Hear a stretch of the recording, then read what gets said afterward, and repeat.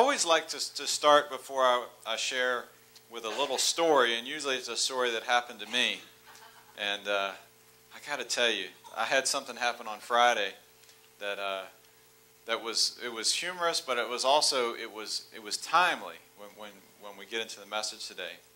So every Friday I go up to Washington D.C. for work, and I drive the train up. So I leave Richmond at 7 o'clock in the train. The train gets to Washington D.C. Union Station at 9:33, and I run over a few blocks away to my one meeting, and then I have another meeting at another building that I have to take a taxi or an Uber car to. So how many of you ever heard of Uber? Uber. It's amazing. It's amazing. So you download this app called Uber, and you walk outside the building you're at, and you summons a complete stranger to come pick you up. And then you do everything your parents told you not to do. You get in the car, the back seat of a stranger who you've never seen before. They know your name. You know their name. It's quite awkward. Are you Charles? Are you Amir? Yes.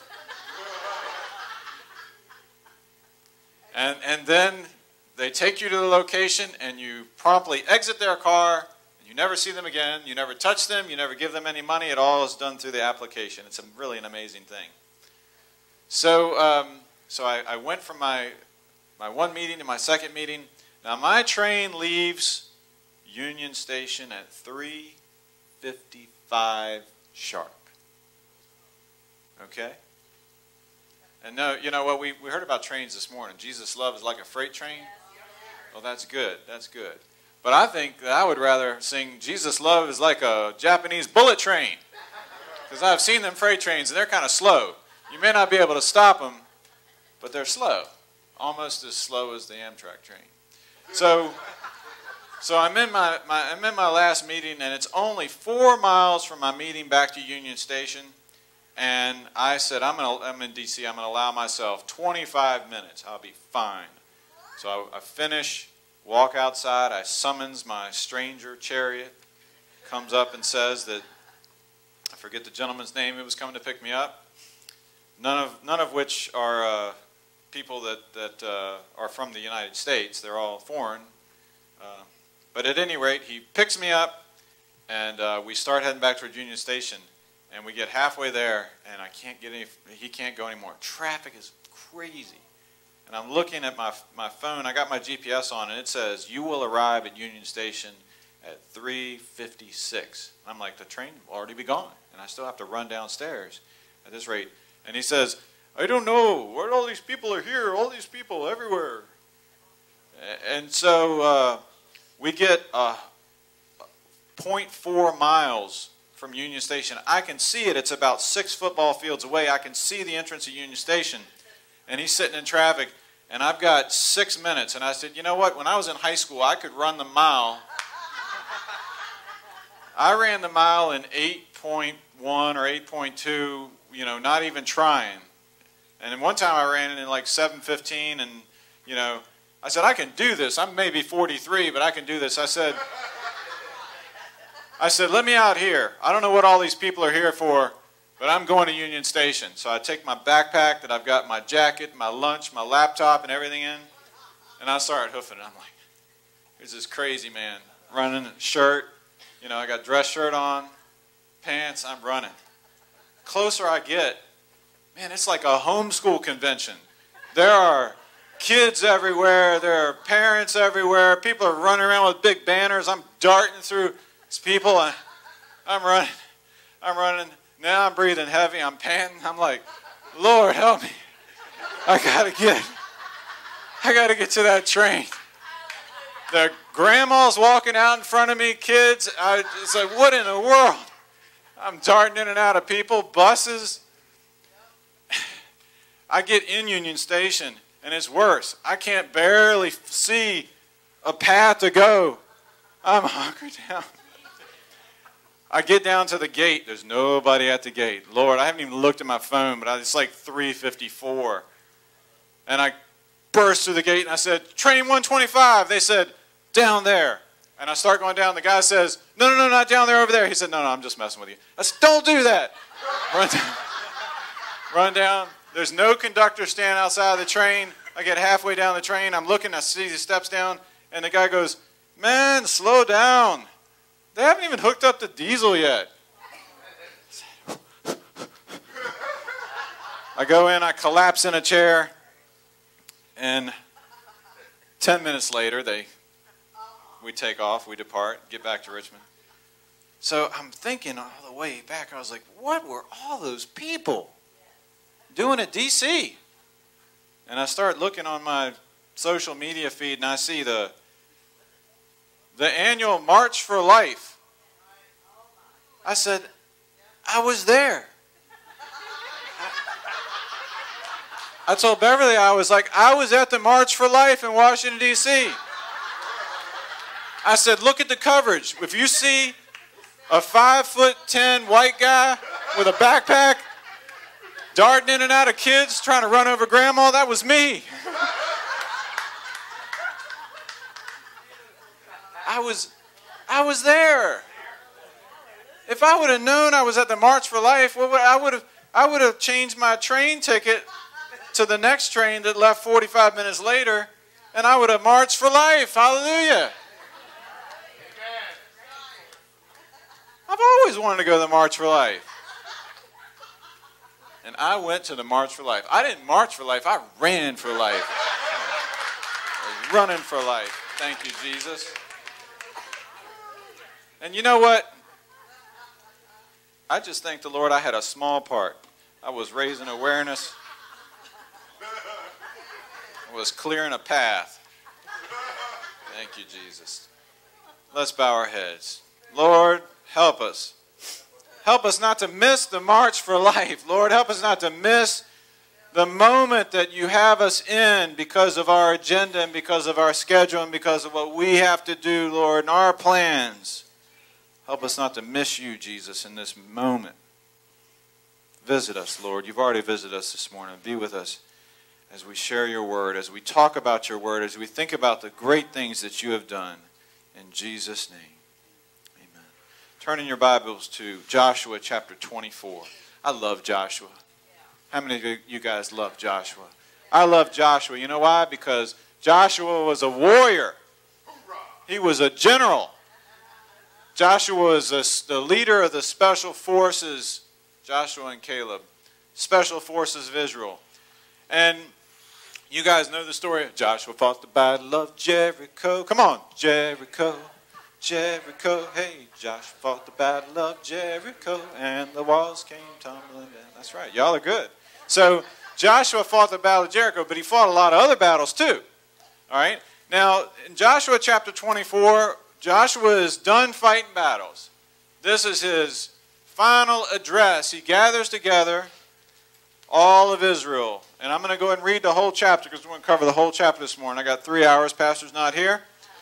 And Joshua gathered all the tribes of Israel together at Shechem. Say Shechem.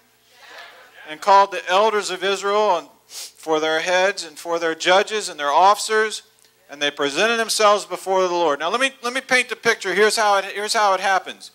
You come and in the morning, Ricky, what's it called? When you present yourself in the morning, you fall in, right? So you fall in and you present yourself. You kids in cap, you know what I'm talking about too.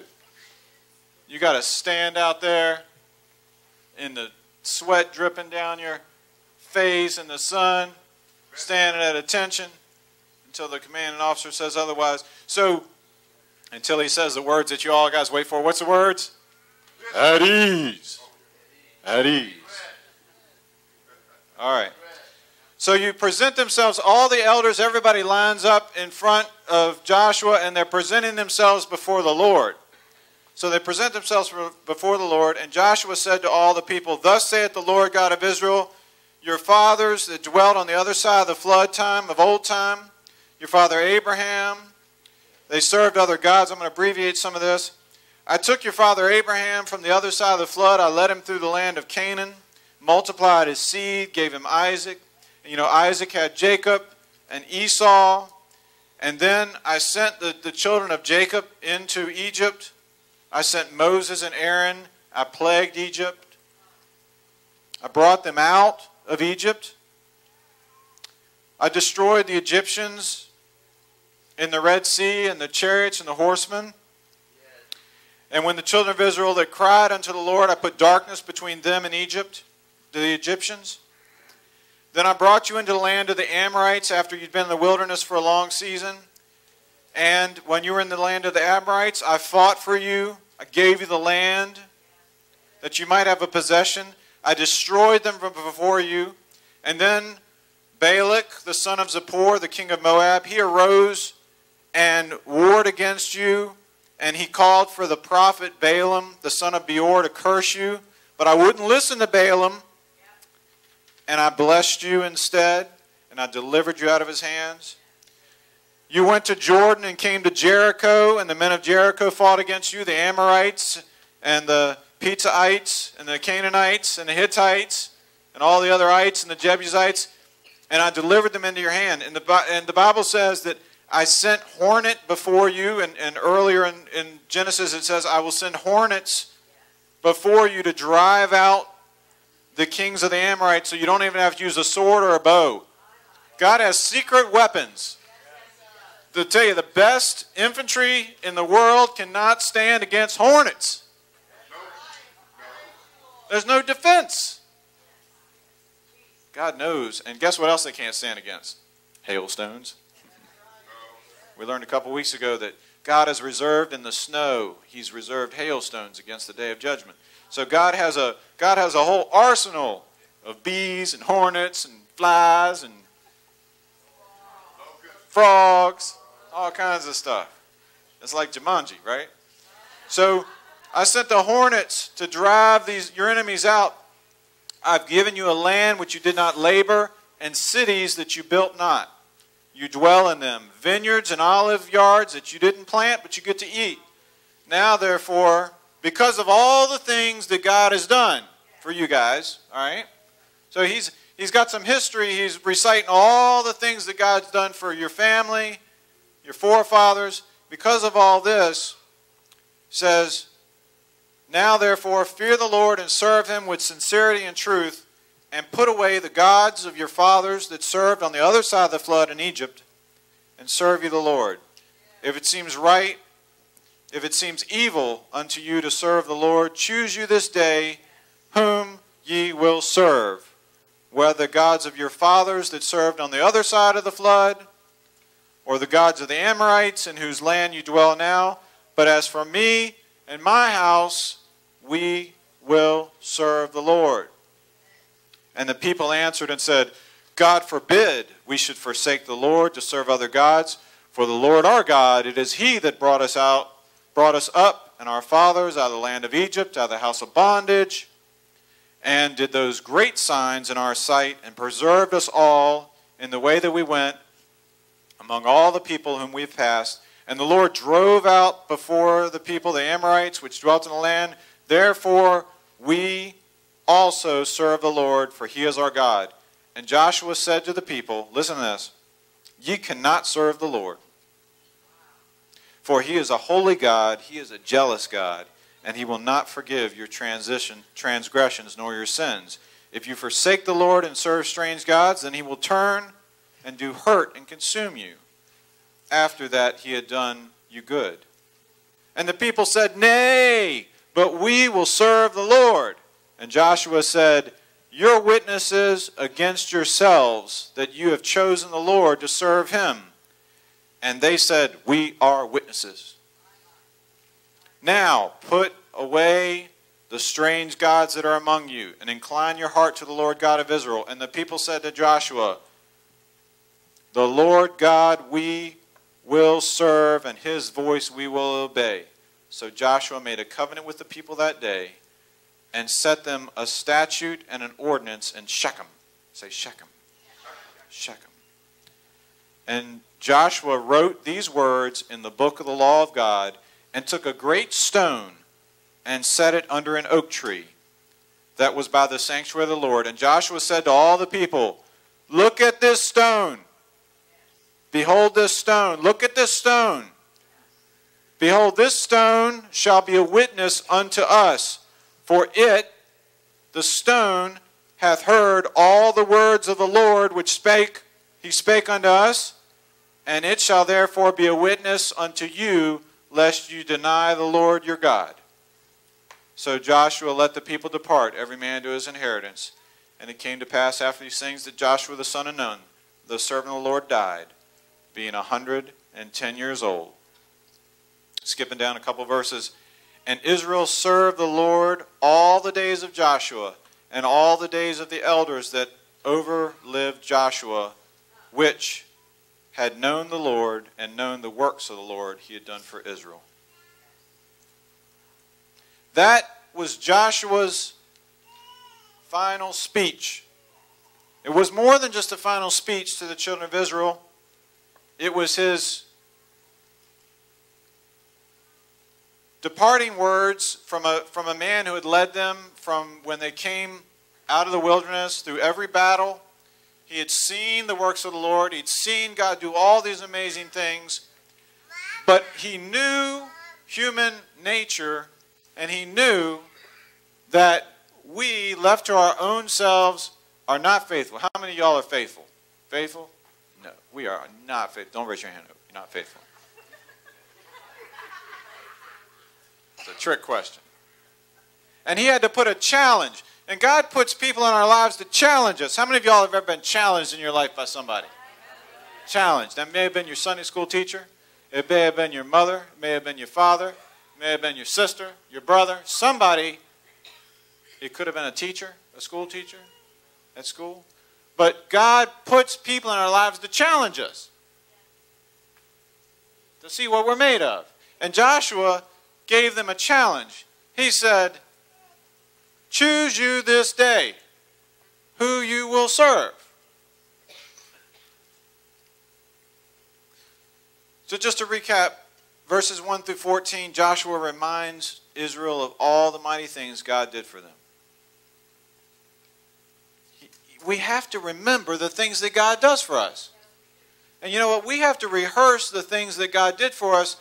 If not, our children aren't going to know.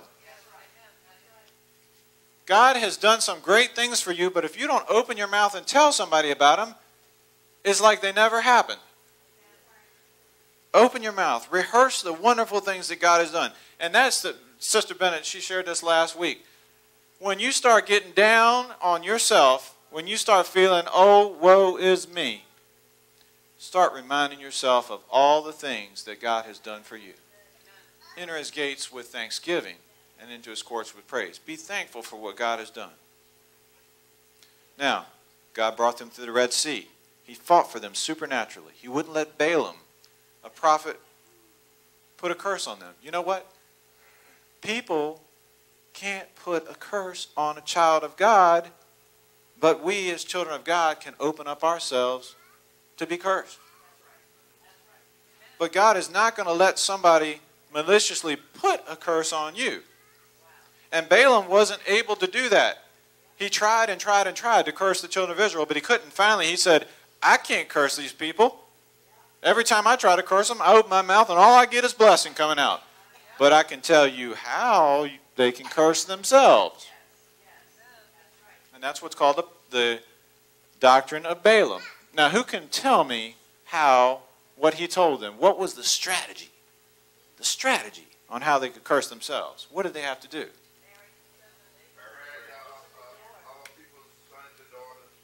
They just had to start following after other gods, because God is a jealous God. And so the best way to do that is to attack the weakness of the men. Men have two weaknesses. What's the weaknesses of a man? Women and food. That's right. You can give a man,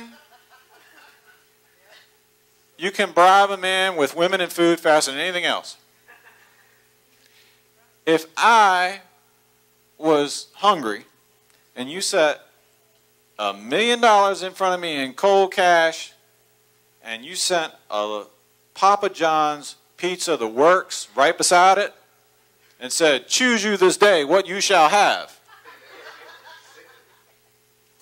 I would eat the Papa John's pizza. Depending on how hungry I was. So the doctrine of Balaam was send the women, send your daughters, your beautiful daughters, down there just to flirt with those boys. And when they're so emotionally involved with them and they care about them, then they can bring their little idols with them and draw their hearts away from the Lord. And then you won't even have to curse them because God will take care of them. That was the doctrine of Balaam. But God rewarded them, the children of Israel. He gave them cities that they didn't have to build, vineyards that they didn't, olive yards they didn't have to plant. And we look at verse 14 and 15. Because of all this, everything that God has done for you, here's the challenge. Fear the Lord. Serve Him with sincerity and truth. Put away the gods and choose you this day who you will serve. Let's talk about that for a few minutes. Young people, old people, little people, tall people, short people, fat people, skinny people. Choose. You have to choose. You cannot serve the Lord because mama, daddy did. You have got to choose. You have to make a choice. Your life is nothing but a series of choices. And I'm challenging you. I will challenge before we leave here today. Everybody's going to be challenged again. Choose you today, this day, who you will serve. The Holy Spirit will draw you. But you have free will and you must choose. God never forces anyone to do anything they're not willing to do. But He has means to make you willing to do stuff too.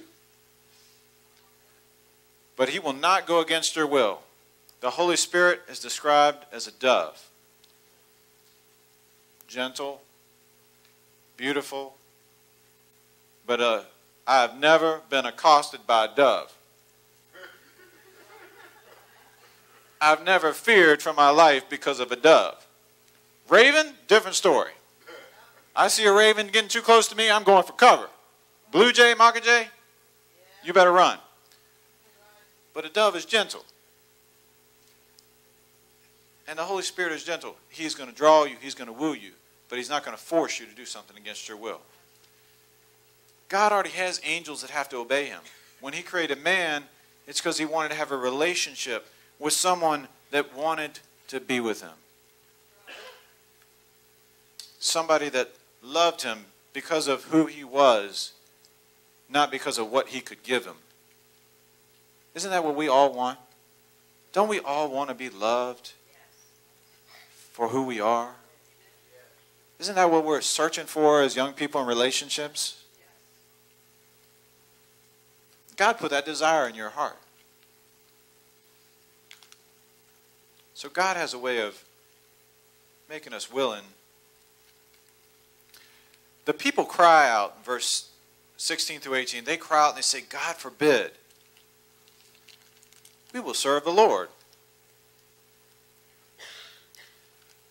In verse 18, Joshua, he busts their bubble. He says, you can't serve the Lord.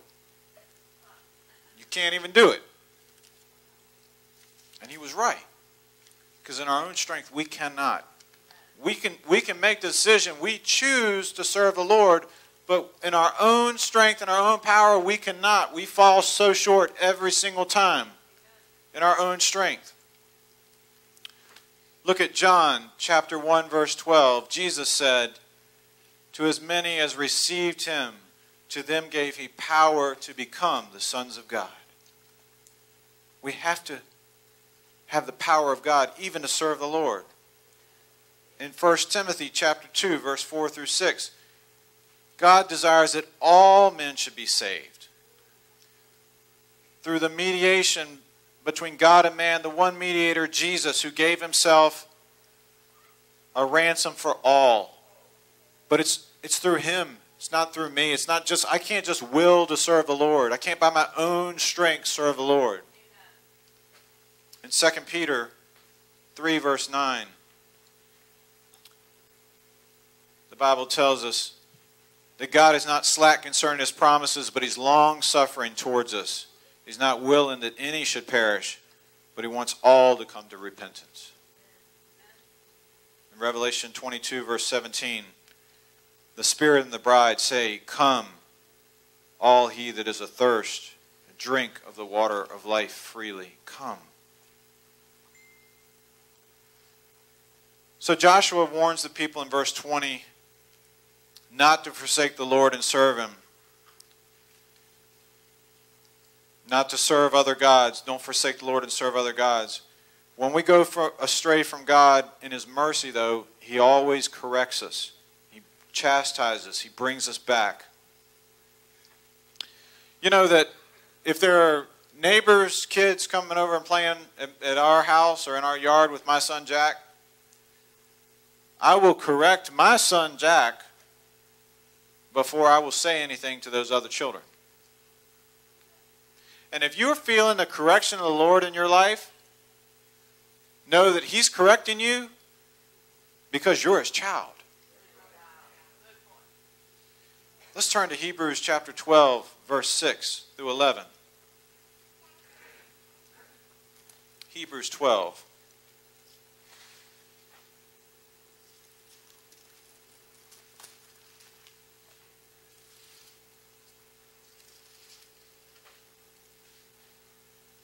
For whom the Lord loveth, He chasteneth or correcteth, and scourgeth every son whom He receiveth. If you endure the correction or chastening of the Lord, God dealeth with you as His sons. For what son is he whom the Father chasteth not? Or what father wouldn't correct his own son? But if you're without correction, then you're all are partakers, or then you're bastards and not sons. You're not a child of God if He's not correcting you. Furthermore, we have fathers in our flesh that correct us, and we gave them reverence. Shall we not much more rather be subjection to our fathers of spirits and live? For verily, for a few days chasteneth us after their own pleasure, but He for our profit, that we may be partakers of His holiness. So we're corrected a little while, but it's for our benefit, so we can be partakers of the holiness of God. Now, no correction or chastening for the present seems joyous. Let me tell you something. When you're getting corrected, it don't seem good. It seems bad. But afterward, it yieldeth a peaceable fruit of righteousness unto them which are exercised thereby. We don't like to be corrected. The Bible says in another verse that I didn't write down, he that being often reproved hardeneth his neck shall be cut off suddenly. And the way that you respond to the correction of the Lord, think about it the same way that your children respond to your correction. You can see the ones, when you start the correction, you can see the spirit of the child be repentant and be humble and accept the correction, and you know that things are going to be right, they're going to be better, and you can tell the ones that are just like, okay, all right, you said your piece, let's stop talking about it. Those, the Bible says, harden in the neck, be cut off suddenly. It's just like the little lamb. I want to get some lambs. How many of y'all like lambs? It's just like the little lamb. The one little lamb that keeps wandering off, the shepherd loves him so much. He keeps leaving the 99. He finds him. The first time he gets him, he's like, "You're such a cute little rebellious lamb. You come back over here." Second time he says, "Oh, I'm warning you. I may have to do a little bit more correction on you, but because I love you, I'm going to correct you. Come on back."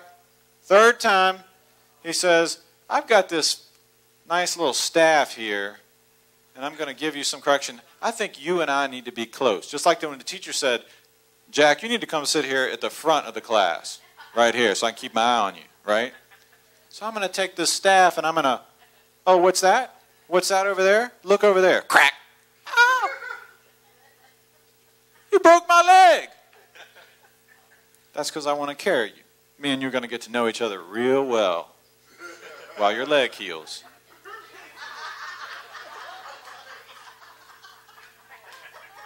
How many of y'all have ever been staffed by the Lord? That's because he loves you and you're not a bastard. Thank the Lord. Hallelujah. When God corrects you like that, he's drawing you close. You're going to spend a lot more time with a shepherd real close. Because the shepherd would have to carry that little sheep all around.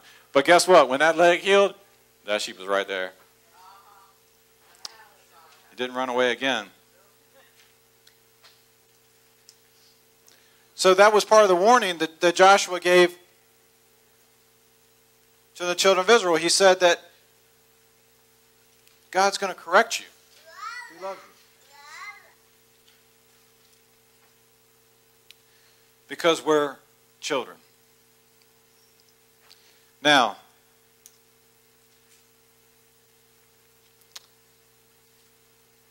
here are some reasons why God corrects us.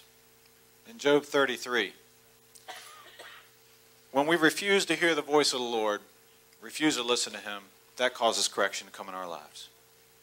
In Samuel 7, verse 14, 2 Samuel 7, verse 14, when we commit iniquity before the Lord, he comes and corrects us. Psalms 6, verse 1 and 38, verse 1, when we provoke the Lord, not just commit iniquity, we provoke the Lord. He brings correction. 1 Corinthians chapter 11, verse 32, and we read this almost every week with communion. When we don't judge ourselves, we're judged by the Lord.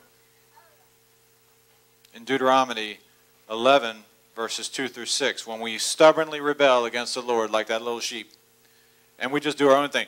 I know the Bible says I'm not supposed to do that, but everybody else is doing it. But it feels good. But whatever. When we stubbornly rebel. And when we sow to the flesh. Galatians 6, verses 7 through 8. Finally, sometimes we just need general correction. Hebrews 12, verses 5 through 10, and Peter 3, verse 19. Just general correction. Because God, what is God interested in? Is God interested in you being happy right now? Everybody raise your hand if you think God's interested in you being happy right now. Hallelujah. Trick question, Jilly. God is not interested. There is no promise in the Bible that says, therefore thou shalt have happiness. It ain't in there. Look. I've read this Bible 4 times, about to fall apart. It's not in there. What'd you say? Hezekiah 3, verse 6? No. God promises us joy. In his presence is fullness of joy. And you can have joy in your heart when you're not happy. Happy is a temporary emotion. Joy is a state of mind, and you get joy from thankfulness. Jesus, others, then you. That's the way to spell joy. We get our joy in the Lord, but it's not meaning that we're happy right now. So, general correction. God knows how to correct us, and he's trying to make us a bride for him. He wants to make us the pure bride so we can spend eternity with him in heaven. I didn't write this scripture down, but it comes to mind right now that the Bible says some he saves by blessing and other he saves by fire, pulling them out. And I've had to pray this tough prayer for all my kids. And if you have kids, you need to pray this prayer too. Let me tell you how the prayer goes. Jesus, this is John. I have children. You gave me these children, Lord, to take care of. I'm doing the best I can, but I need your help. I want to see them in heaven with me. Whatever you got to do to get them in heaven, Jesus. Wreck their car. Maim them. Whatever it takes. It's a tough prayer to pray.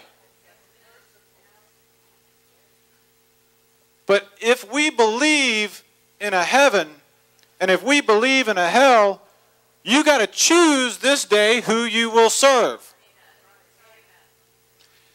Either you believe or you don't believe. And if you believe in a heaven that's so important that we go to, and you believe in a hell that's so real that people are going to burn for eternity, then you can pray that prayer in love.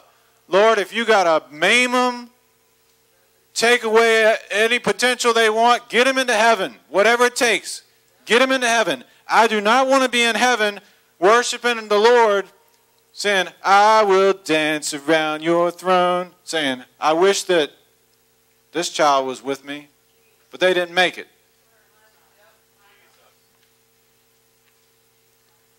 So I prayed that prayer. I prayed it a lot.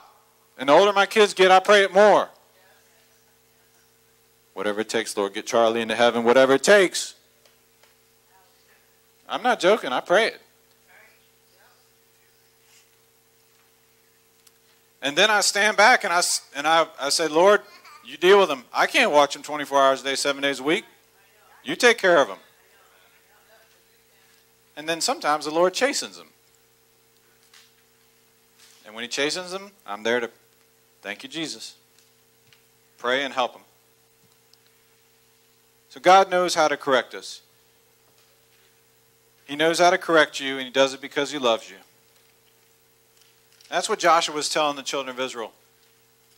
He was like, you say you're going to serve him.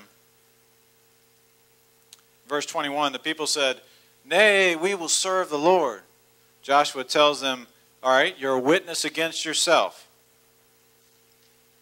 Remember what we learned a few weeks back when I spoke last in Matthew 12, 36 through 37? Every idle word you will give an account for. By thy word thou shalt be justified, and by thy word thou shalt be condemned. Romans 10, 9, 10, if you confess with your mouth the Lord Jesus and believe in your heart God raised him from the dead, you shall be saved. So Joshua tells the people, your words are witnesses against you. You said you're going to serve the Lord. And nobody can get saved until they make that confession. I confess that Jesus is Lord. I believe in my heart God raised him from the dead. When you make that confession of faith and you believe it in your heart, by those words, you're going to be justified, and by those words, you're going to be condemned. Because at that point, you have to live your life either under the lordship of Jesus Christ, or you have to reject the Lord and go after and serve other gods. And by your words you'll be justified, and by your words you'll be condemned. Verse 23, Joshua tells them again, put away your strange gods. Listen to the voice of the Lord and incline your heart to the God of Israel. Proverbs 23, verse 26. My son, give me thine heart, and let thine eyes observe my ways. Jesus reminded the Pharisees and the Sadducees in Matthew 15, verse 8. He says, Isaiah was correct when he prophesied of this people. They draw nigh to me with their lips, they honor me with their words, but their heart is far from me. So Joshua said, you need to take not only and say the words, but incline your heart. Incline your heart towards the God of Israel. Verse 24. For the third time, the people said, our God we will serve, his voice we will obey, the people committed to obey his voice. How many times did Peter deny Jesus? 3. Joshua challenged them 3 times and said, will you serve the Lord? Yes, we will serve the Lord. You can't serve the Lord without his help. Okay, but we'll serve the Lord. We'll listen to him. You won't listen to him. If you do, if you don't, God's going to judge you. He's going to correct you because he loves you. We will serve the Lord. 3 times they confirmed. Verse 25, Joshua makes a covenant. It's like a contract with the people. He wrote it all down in the book of the law. And then he does something interesting. And when I read this, it's like a light bulb went off. He takes a great stone and sets it under the oak tree. Verse 26. Let's read that again. Joshua wrote all these words in the book of the law and took a great stone and set it up under an oak that was by the sanctuary of the Lord. And Joshua said to all the people, behold, this stone shall be a witness unto us. For it, the stone, hath heard all the words of the Lord, which he spake unto us, and it shall therefore be a witness unto you, lest you deny your God. The stone heard all the words of the Lord. The stone heard the people say 3 times, we're going to serve the Lord. We're going to serve the Lord. And Joshua says, this big stone I just rolled over here, this is a witness against you. This big stone. And the Lord brought a couple of scriptures back to my mind. In 1 Corinthians 10, verse 4, Paul says, that rock, that stone that followed them in the wilderness was Jesus. In Matthew 21, verse 42, Jesus tells the religious leaders, I am the stone that the builders rejected. Whoever falls on the stone will be broken, but whoever the stone falls on will be crushed to powder. In Luke chapter 19, verse 40, at Jesus' triumphal entry into Jerusalem, the people saying, Hosanna, Hosanna, blessed is he who comes in the name of the Lord. And all the religious leaders, they come out and they say, tell the people to stop. Tell them to stop saying that. Jesus said, if they stop, then the rocks are going to cry out. How fitting it was that he put a stone and said, this stone has heard everything. And you know what that stone was? The stone was Jesus. And today, 3 times, those of you who are on the Lord's side are going to stand with me in the presence of the stone, in the presence of Jesus. And we're going to say, we will serve the Lord. As for me and my house, we will serve the Lord. We will incline our hearts to what he says. We will obey his voice. In verse 31, we see that Israel, everyone who was there that day, they lived up to their part of the covenant. The Bible says that Israel served the Lord all the days of Joshua and all the days of the life of the elders who had seen all the works of the Lord.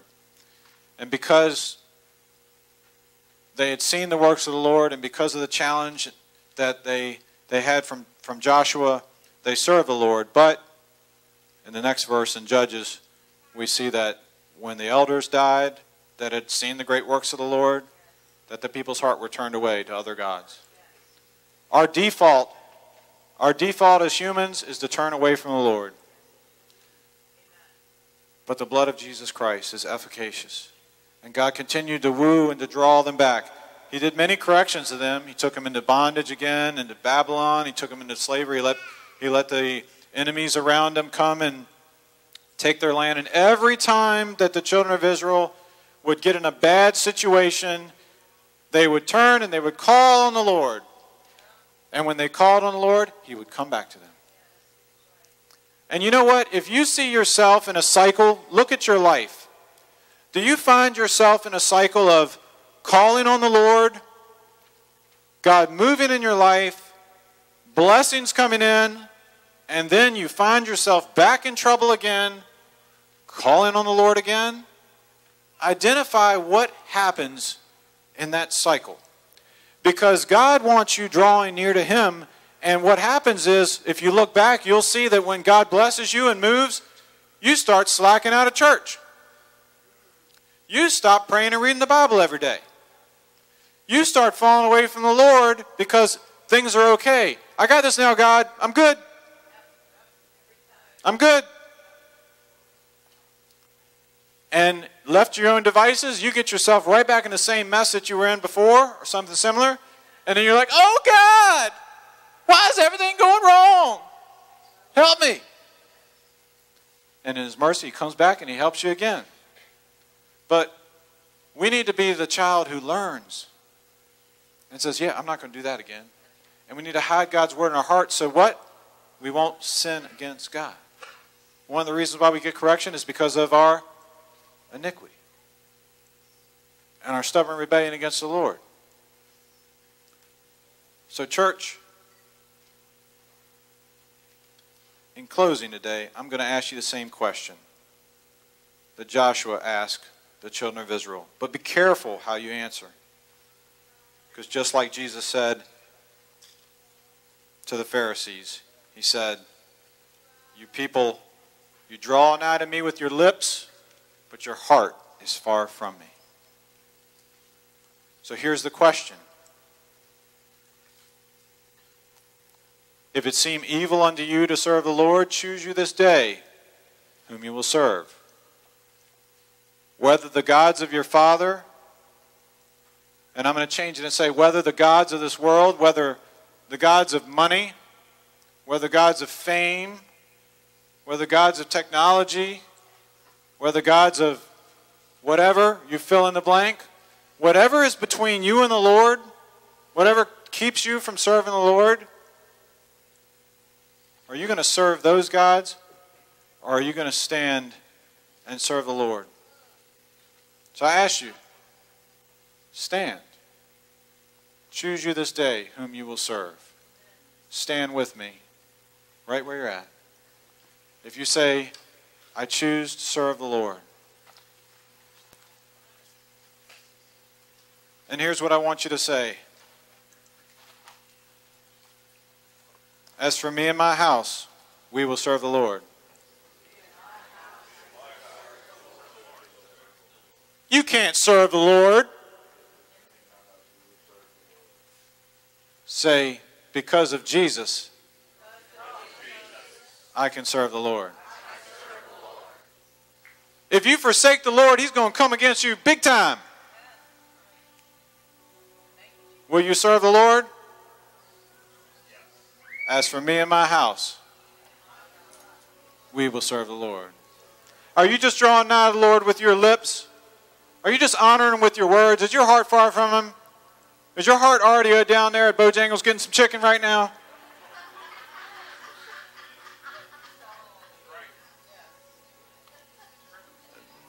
Your words are witnesses against you. You're standing in the presence of this great stone, Jesus, the rock of our salvation.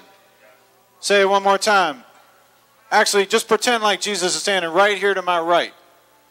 Look at Him and say, as for me and my house, we will serve you. As for me and my house, Jesus, we will serve you. Do whatever it takes to keep us straight, Lord. Let's bow our heads and pray. Lord, these people have stood before you today, the rock. They're falling on the rock, Lord. They're falling on you. That you'll break us of our will, break us of our urges for sin, Lord.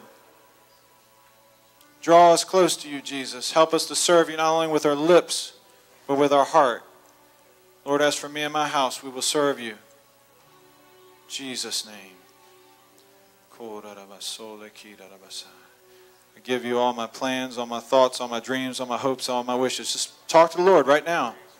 Talk to Him. Commit to serve you, Lord. I'm going to put aside my desire for money, for women, for whatever, fill in the blanks, for drugs, for alcohol, pornography, fill in the blanks. I won't serve these other gods. I'm going to serve you, Jesus. I'm going to put away these gods. With your help, you said as many as received you, to them gave you power to become the sons of God. Jesus, I need your power. I can't do it without you.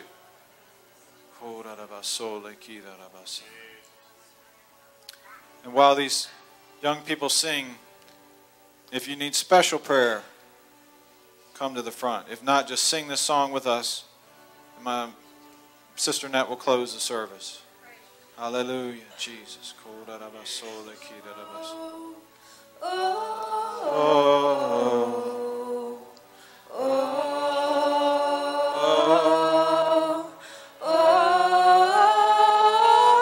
Thank you, Jesus. Hallelujah.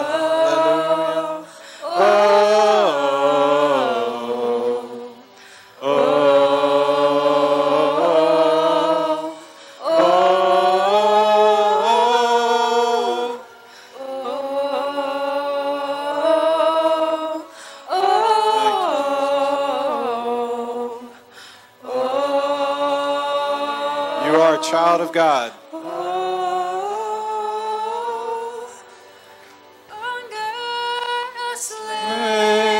To fear. You're no longer a slave to fear, a slave to sin, a slave to bondage. You are a child of God. Hallelujah. Sing it out. I'm no longer a slave to fear. You don't have to be afraid. For I am a child of God. I'm no longer a slave to fear. Oh, I am a child of God. I'll tell you exactly what the Lord's put in my heart. Some of you love the Lord. Some of you are committed to the Lord, but you have never formally declared at this altar that Christ is your Lord. How many heard what I'm saying? Or you've never been to a place publicly and stepped out and say, I receive Jesus. You're just kind of like sliding in with the rest of us. But some of you need to make that proclamation today. Remember those days way back in the day when you heard them crying from the back door, falling to the front? Some of you need to make that public confession of your faith today. You love the Lord, but you've never publicly showed it. I want you to change your posture and come up to the front. Just do it right now.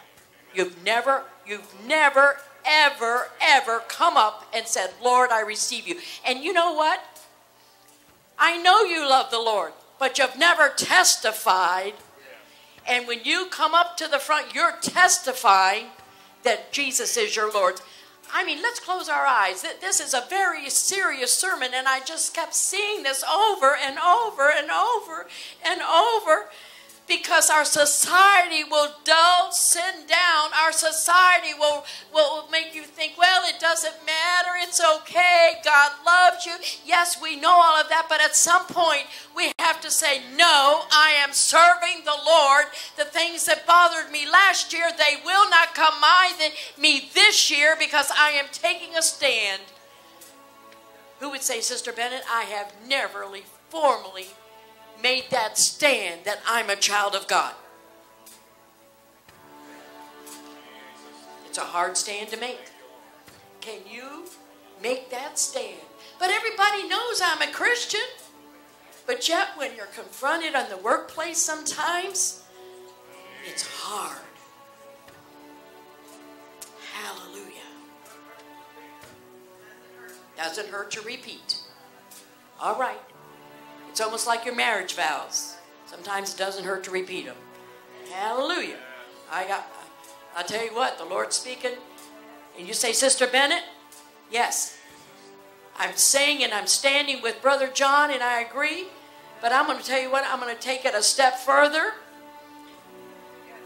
It's okay. Father, we just thank you right now for your Holy Spirit. I thank you that you infuse us with a hatred of the things that make you sad, Lord.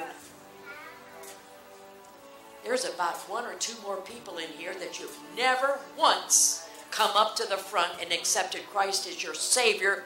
But you love the Lord, but you've never proclaimed, Lord, I'm tired of my way and I accept you as my Savior. And I don't say it has to be this altar. It can be any altar, but you've never made a formal consecration, but you want to do it today. You want to be distinct. How many know what I'm saying? You want to stand out distinctly. Hallelujah.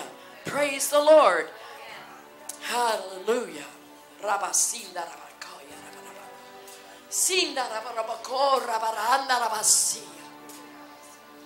Lord, I just thank you even this day. Lord, even as children, we received you as our Savior and we walked and talked with you. But even this day, we reaffirm that commitment in even a greater way, Father, that as for ourselves and our house, we will serve the Lord. Thank you, Jesus. There's other people here. Hallelujah. Oh, say thank you, Lord, that I'm your daughter. And I thank you the blessings of the Lord fall upon me and my house. And we will serve you all the days of our lives in Jesus' name. Hallelujah. There it is right now, Audrey. May there be a new blessing upon your entire household.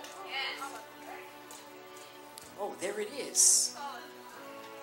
Praise you, Jesus. Hallelujah.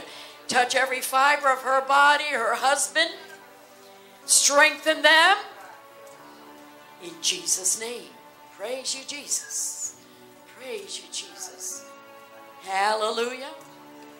Say, Lord, I thank you that this day I do even publicly reaffirm my commitment to you. I will serve you, me and my household, and I thank you for the blood of Jesus and that confirmation of your Spirit that you're with me in Jesus' name.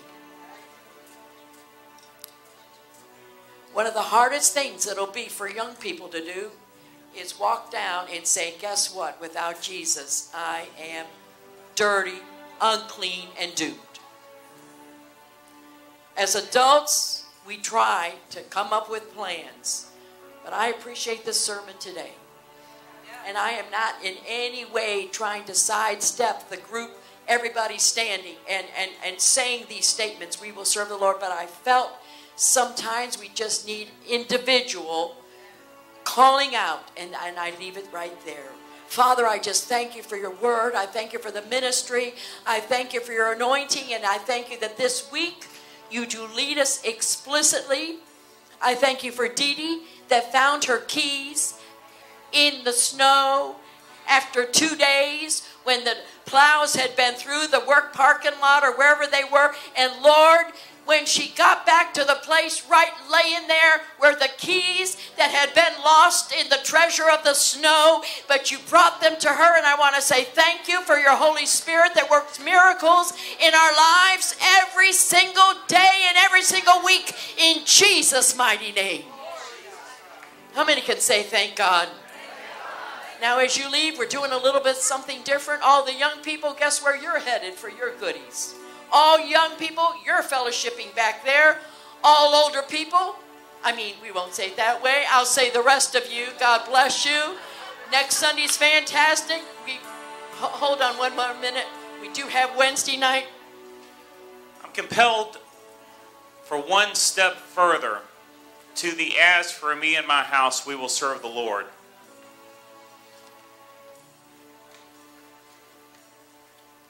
November the 1st, 2016, I made a dedication to my father. And I said, as for me and my house, we will serve the Lord. Yes, my children and my children's children, but my members. That the Holy Spirit dwells within here, this house. Consider that my eyes and my ears and my hands and my feet, as for me and my house, we will serve the Lord differently this year. This is a house that's going to be a house of prayer. These are eyes that are not going to see the things that they used to see. These are ears that are not, these are part of the house where the Holy Spirit dwells. Can you consider that as for me and my house, we will serve the Lord?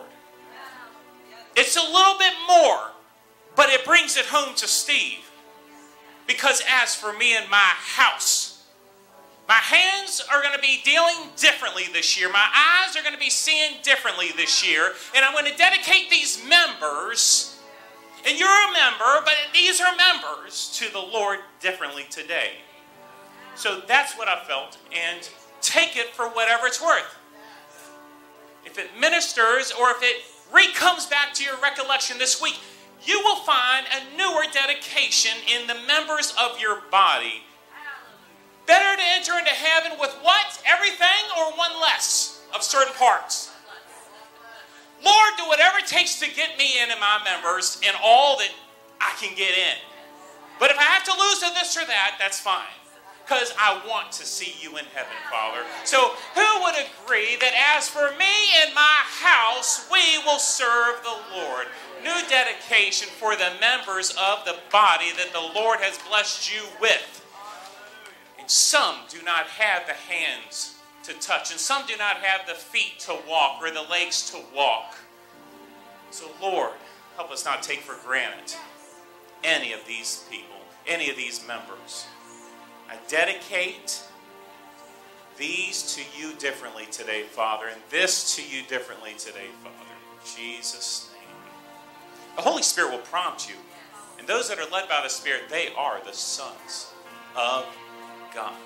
How many can give a clap offering to the Lord? As we rejoice, we go out with singing and rejoicing. God bless you. Where goodness flows, there is a fountain. Where drown sorrows, there is an ocean.